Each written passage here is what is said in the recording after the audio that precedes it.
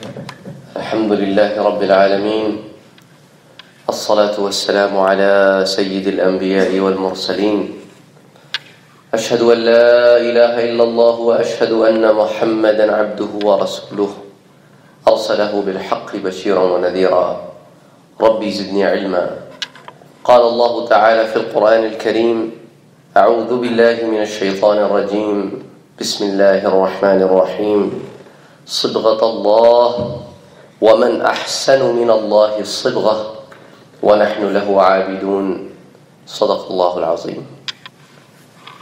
The ayah of the Quran that I have just recited to you, this is the ayah of the Quran that we have been going through from the last a month and a half or a couple months.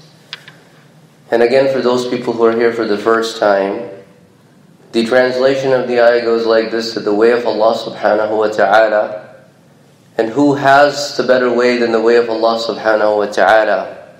And as believers, we say, نَحْنُ لَهُ عَابِدُونَ. Indeed, we are submissive to Allah subhanahu wa ta'ala. So in this theme, we started from Surah Al-Fatiha, and we are going over the ayahs of the Quran from the beginning of the Quran, which talks about the things and the qualities that the believer should have, and the things and the qualities that the believer should not have. So we are skipping through a lot of ayahs, and then we are picking some ayahs. In this journey, we came all the way in Surah Al-Baqarah, ayah number 155, and that will be the starting point of the day. Allah subhanahu wa ta'ala says in this ayah, وَلَنَبْلُوَنَّكُمْ بِشَيْءٍ مِّنَ الْخَوْفِ وَالْجُوعِ وَنَقْصٍ مِّنَ الْأَمْوَالِ وَالْأَنفُسِ وَالثَّمَرَاتِ. In this ayah, Allah subhanahu wa ta'ala talks about different ways Allah subhanahu wa ta'ala tests humans when they arrive in this world and their stay in this world. And all of these tests are part of life. When we go through these tests, that's exactly how we are judged on the day of judgment. Not here, on the day of judgment, that how we did in the challenges that we had individually in this life. Everybody has different challenges. Nobody has the same set of challenges. So Allah subhanahu wa ta'ala says, sometimes we will test you with khawf, fear. Sometimes we will test you with hunger. Sometimes we will test you by decreasing you in wealth. Sometimes we're going to test you in your souls, by yourself. Sometimes we'll test you in the blessings that we have given you. And these tests are there. Everybody has it. Sometimes they're temporary. Sometimes they're long-term. Sometimes they stay with us forever. And Allah subhanahu wa ta'ala says, وَبَشِّرِ الصَّابِرِينَ. And those who steadfast when they are hit by these calamities of life, please give good tidings, O Prophet, to those people, that for these people, there is a big reward on the Day of Judgment. So Allah subhanahu wa ta'ala, when tests a believer, each and every second that the believer goes through the test, he gets reward. Anytime a believer raises his hands and say dua, it could be one of the three things. Number one could happen right now. Number two could happen in the future. Number three could be given as good points on the Day of Judgment, when we all will going to need more and more points. Because in the Jannah, there will be one feeling that everybody will have, and that will be, I wish I would have done more. Then I would have been there. I would not have been here at this level. So on the Day of Judgment, even if the good tidings are there, good deeds are there, and a person is going in Jannah, still there's a wish of going further, going to a higher place in Jannah. So Allah subhanahu wa ta'ala says in ayah number 156, which is the next one, الَّذِينَ إِذَا أَصَابَتْهُمْ مُصِيبَةٌ. Whenever these people are struck with anything that hurts them, it doesn't have to be a loss of somebody. It could be anything and everything that is hurtful. الَّذِينَ إِذَا أَصَابَتْهُمْ مُصِيبَةٌ قَالُوا. They say, إِنَّا لِلَّهِ وَإِنَّا إِلَيْهِ رَاجِعُونَ. Whatever has been gone and taken away was never mine. Was given to me by Allah subhanahu wa ta'ala. And that's how much it had to stay with me. And now it is going away. So since it was not mine, It was given to me by His blessing to enjoy. No, it is by His will it's going away. So it was never by my will that I got it. So what is the point of crying over it when it was never mine? And each and everything that is part of me and part of you is the blessing of Allah subhanahu wa ta'ala. Eyes, ears, nose. Now think about it, this time of the year when people get sick, the nose gets clogged, you have a hard time breathing, throats, ears, little things. They're all connected. Now when I'm teaching this kid who's blind, can't see, has never seen, and when we have to talk about colors in class, I can't even imagine what he goes through. So when we talk about different things that are visual, when I see him, when he places things on the screen, he stacks them up. So I'm like, subhanallah, how much we are ungrateful for the things that Allah has given to us, and we take them for granted. And on top of that, we use those things to sin. That's the worst that we can do. First of all, being unthankful, and then on top of that, sinning using those things. So Allah subhanahu wa ta'ala has given those things to us, and we should be thankful for those things. So Allah subhanahu wa ta'ala says in ayah, which is coming forward, that وَمِنَ النَّاسِ, and from the people, مَنْ يَتَّخِذُوا, who take مِن دُونِ اللَّهِ أَنْدَادًا, take help from those other than Allah subhanahu wa ta'ala. يُحِبُّونَهُمْ, they love them كَحُبِّ اللَّهِ, that they should have loved Allah subhanahu wa ta'ala. Their priorities in life are different. Instead of establishing connection with Allah subhanahu wa ta'ala, they try to establish connections elsewhere. And they want to try to find peace. As a result, what happens? We see famous comedians who spend their entire life trying to make sure that people around them laugh. In person and also on screen. And if you look at their personal life, they are on depression drugs. They're going through emotional imbalances in life. Because they're missing the connection. This happiness has to start from the heart. A sad heart and a smile, they don't get along well pretty long. So it has to be the heart that should be at peace. That's why Allah subhanahu wa ta'ala says, أَلَا بِذِكْرِ اللَّهِ تَطْمَئِنُّ الْقُلُوبِ. It is the remembrance of Allah subhanahu wa ta'ala that brings peace to your heart. So that remembrance must bring peace in our heart. That connection should bring love in our heart. Not hatred, not anger, not animosity. And Allah subhanahu wa ta'ala for this ummah sent the Prophet of Mercy, who called himself أَنَا النَّبِيُّ الرَّحْمَةِ, I am the Prophet of Mercy.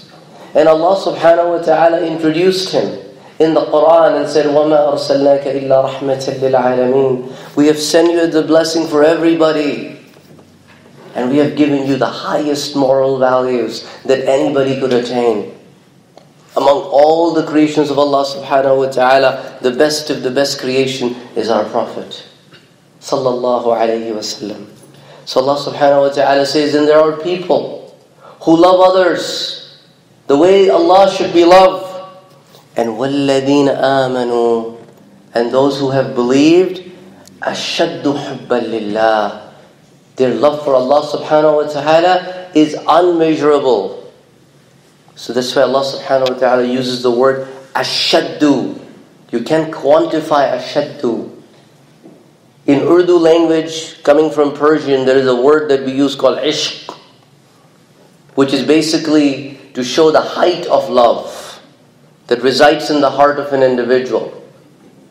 That you will find a lot in the Persian and Urdu writings. So this is where Allah subhanahu wa ta'ala talks about that phenomena, أَشَدُّ حُبًّا لِلَّهِ. Then there is no limit to that love.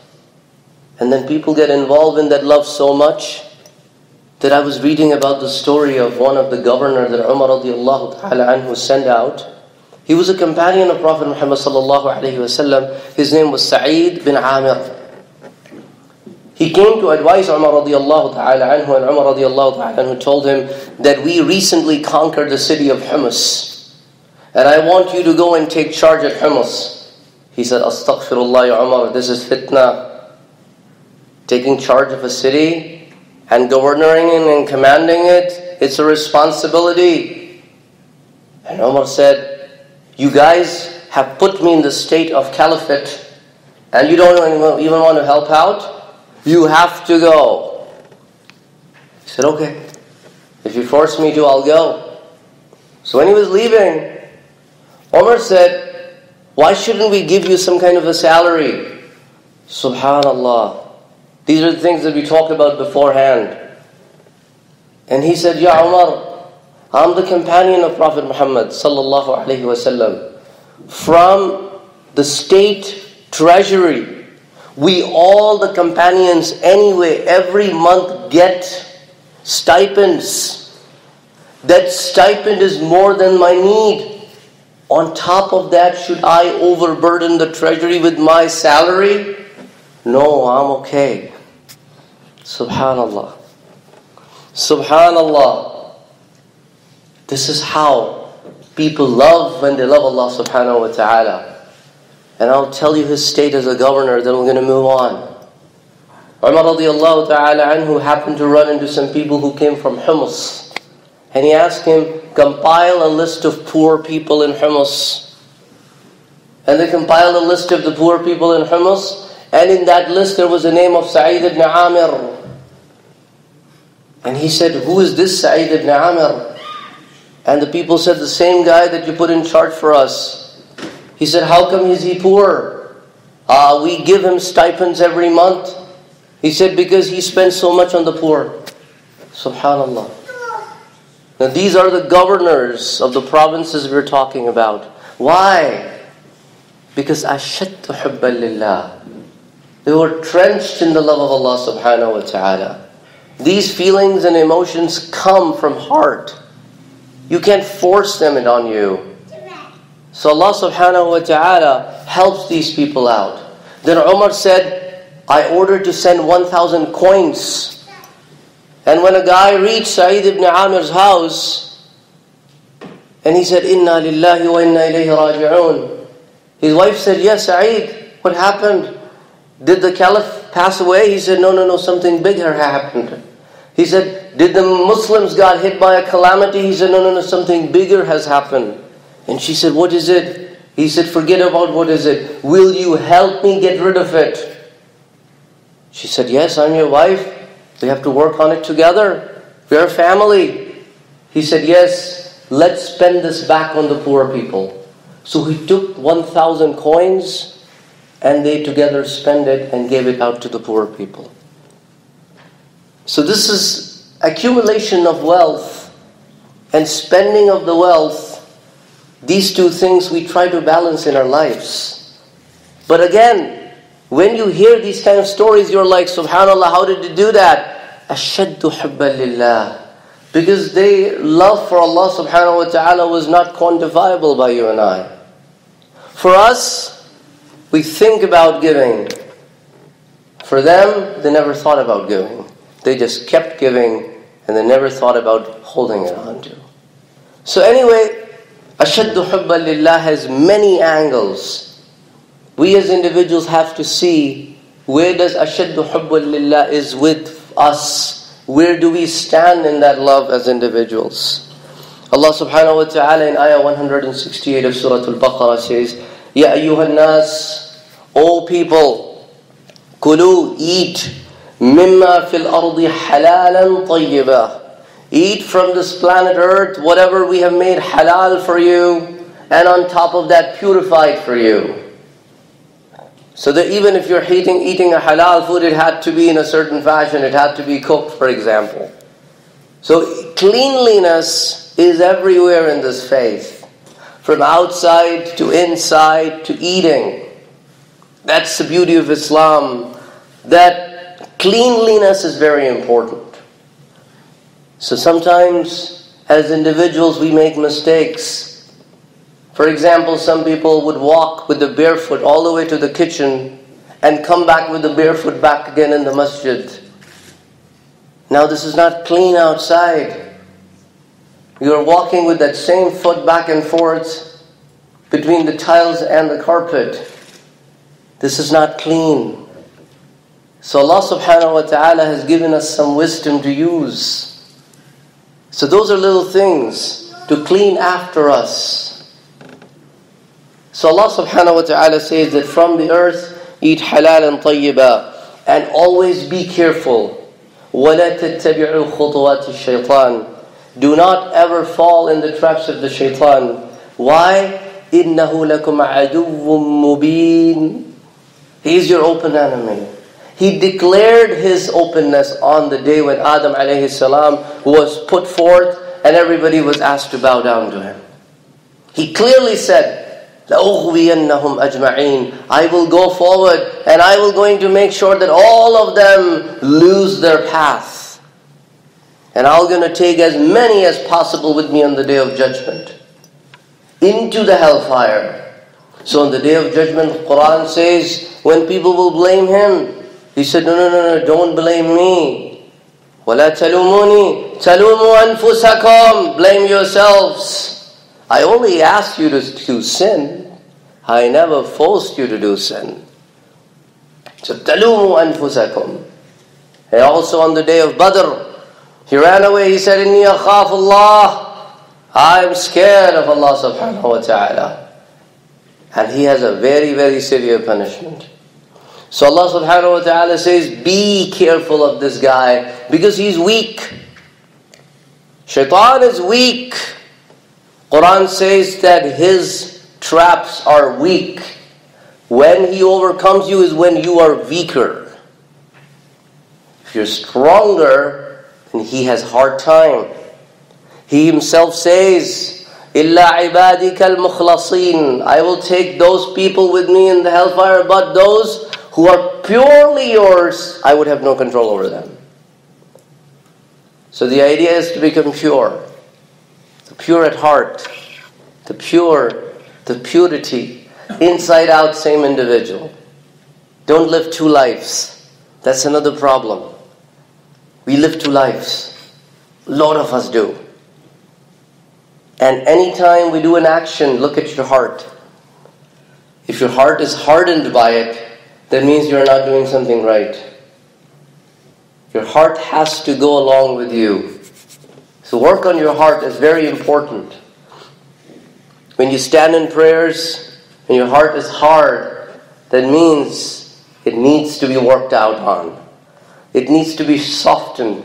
It needs to be humbled. It needs to be submissive to Allah subhanahu wa ta'ala.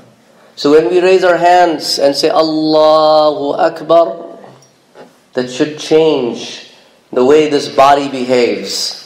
The heart moves. That is why the people before us, like the son of Hussein radiallahu ta'ala anhu, his name was Ali, commonly known by Zainul Abidin. After doing wudu, he would shake. And people will ask him, why are you shaking? He said, don't you know who in front of whom I have to go and stand now? This is the state that they would put themselves in. Because أَشَدُّ حُبًّا لِلَّهِ.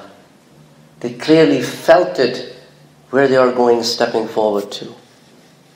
Allah subhanahu wa ta'ala has given us blessings. And we have to be thankful for those blessings. And be careful. Allah subhanahu wa ta'ala in the next ayah says, إِنَّمَا يَأْمُرُكُمْ بِالسُّوءِ وَالْفَحْشَاءِ. He only orders you, who shaitan, to do evil and immoralities. Immoralities. See, if you do more of them, you will harden your heart. وَأَن تَقُولُوا عَلَى اللَّهِ مَا لَا تَعْلَمُونَ. And he forces you in a way because he puts waswasa in your heart, but you act upon that waswasa, and then you do things without knowledge. You'll find so many people out there in the social gatherings who are speaking out of knowledge. And then on top of that, they force you to side with them. So Allah subhanahu wa ta'ala says, be careful. Be careful. he comes in different ways. What is halal is already told to you what's halal. What is haram, it is already been told to you what is haram. إِنَّمَا حَرَّمَ عَلَيْكُمُ الْمَيْتَةَ وَالدَّمَ وَلَحْمَ الْخِنْذِيرِ وَمَا أُهِلَّ بِهِ لِغَيْرِ اللَّهِ. It has been made haram for you to eat the dead, to eat the blood, and the byproducts of pork, and anything that has been slaughtered in somebody else's name, but the name of Allah subhanahu wa ta'ala, even if it's the halal animal. فَمَنِ اضْطُرَّ غَيْرَ بَاغٍ وَلَا عَادٍ فَلَا إِثْمَ عَلَيْهِ إِنَّ اللَّهَ غَفُورٌ رَحِيمٌ. But whoever is forced, so that's a different deal. But when you are not forced, then you probably have certain rules and guidelines to live your life with. So Allah subhanahu wa ta'ala has given us blessings, and we should be thankful for those blessings. Inshallah ta'ala, we will continue this journey again next time with ayah 177, which is a much longer ayah, so that's why I'm going to move it up for the next time. أقول قولي هذا وأستغفر الله لي ولكم ولسائر المسلمين فاستغفروه إنه هو الغفور الرحيم.